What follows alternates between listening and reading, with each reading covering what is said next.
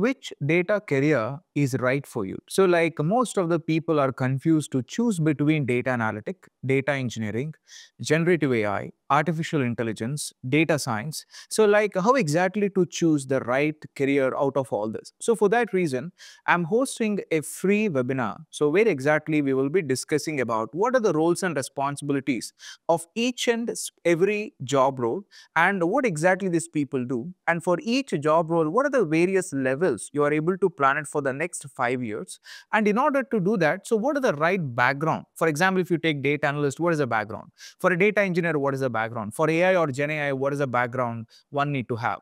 And based on that, how exactly you need to build your resume or how exactly you need to build your proper learning path.